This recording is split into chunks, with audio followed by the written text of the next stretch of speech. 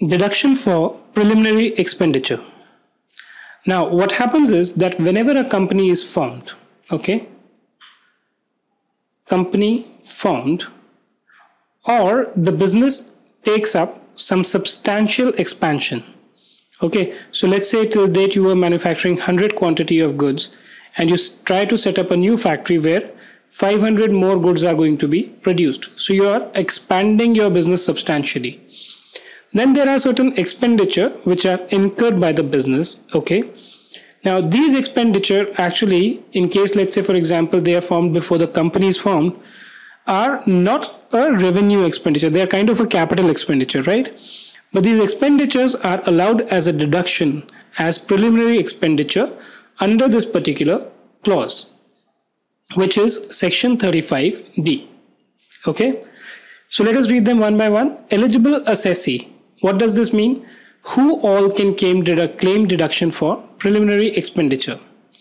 Either an Indian company, which means what? That a foreign company cannot claim deduction for preliminary expenditure, or a resident non-corporate assessee. Now we all know that assessee comprise of various categories, right? So if you are an assessee other than a corporate assessee, which means other than a company, and you are a resident, so a resident non-corporate assessee, then also you can claim deduction for preliminary expenditure. So let's say you are a firm, partnership firm set up in India, you can claim a deduction for preliminary expenditure, right? The next point is, when should the expenditure be incurred? What is the point in time when this expenditure should be incurred? It can be incurred before the commencement of business. Let's say you are setting up a new company. Before you start your business, you might incur some expenditure which will fall within the purview of preliminary expenditure, right? And what all are included here, that we will see right away. Then after the commencement of business, in connection with setting up a new unit or extension of an existing business. So there could be two situations, as we saw this here as well. When you start afresh, a company is formed, before you commence your business, before you start your business, you might incur some expenditure which could be in the nature of preliminary expenses. Or if you are setting up a new unit, or you are taking substantial expansion of business, then in those two cases also you might incur some expenditure which may qualify as a preliminary expenditure, right? In both these cases you will be allowed a deduction. Quantum of expenditure allowed as a deduction. So deduction allowed shall be allowed as least of the following two amounts. So you will compare these two amounts. Actually it is 1 and 2, A and B. You will compare A with B, and whichever is the lower, that is going to be allowed 1/5 of the amount in equal installments. So let's say if A is equal to 100, B is equal to 200, then the least of the following two is 100. This 100 is going to be allowed to you in 5 equal installments. And what are these A and B? A is actual amount incurred for specified purposes. What are these specified purposes? That we will see in the next slide. Or higher of 5% of the cost of the project or capital employed in case of an Indian company. So B is again divided into two categories, 1, 2. 1 is for the Indian company and 2 is for the other assessees, right? So in case of an Indian company, right, you will be allowed higher of 5% of the cost of the project. Meaning of cost of project, again, we see in the next slide, or capital employed. Whereas in case you are not a corporate assessee, then you are allowed a deduction for 5% of the cost of the project. So how do we proceed? We first calculate B. We then calculate A. B will be different depending on whether it's an Indian company or other assessee. Once you get the number of B, you compare it with A. Whatever is the least amongst A and B is allowed as a deduction. And how is it allowed as a deduction? In 5 equal installments. 1/5 of amount in 5 equal installments. Now what are the conditions? Is it that preliminary expenditure is allowed as it is? No. There are certain conditions which are to be met. The expenditure on specified purposes means the following expenditure incurred on assessee himself. So either you incur these expenses yourself or a concern approved by the board. Right?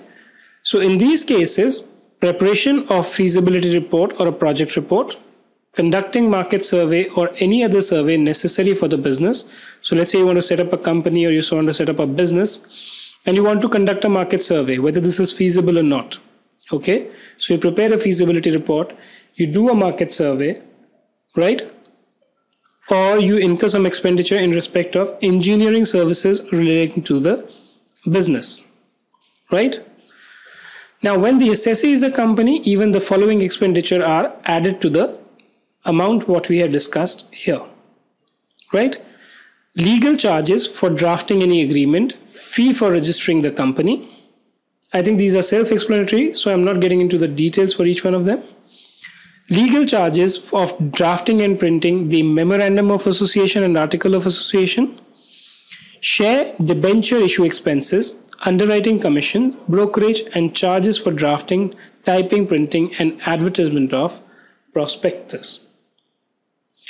Now the portion which I am now highlighting here, this one is specific to a company, right? Where the assessee is a company, even these are added to the total cost, right? And for the other one, these are the expenditures, right? Let's move on to the next slide now to see other things relating to preliminary expenditure. Now we saw earlier there was a term that, the amount to be allowed is 5% of the cost of the project or capital employed, right? So what is the meaning of these two terms? When we talk about the cost of the project, what we mean is the actual cost of the fixed assets like land, building, leaseholds, plant and machinery, furniture, railway slidings as shown in the books of accounts of the assessee on the last day of the previous year in which the business of the assessee commences business. Right? And then about the capital employed includes share capital, which includes premium but excludes reserves, right? Plus debentures, plus long-term borrowing on the last day of the previous year when the business is commenced. So let's say an assessee sets up a business. The setting up, it takes place during 2009-10, 10-11, and it starts commencement on 1st June 2011. Now this date falls within financial year 2011-2012, right? So these two numbers which are to be calculated has to be calculated on the last day of the previous year in which the business of the assessee commences. If your business commences in 11-12, then the last day of this previous year is what? March 31, 2012. Right? So you take these numbers based on the balance sheet of March 31, 2012. And then audit report. In case of a non-corporate assessee, he is required to furnish the audit report along with the return of income of the first year, right? To claim these deductions.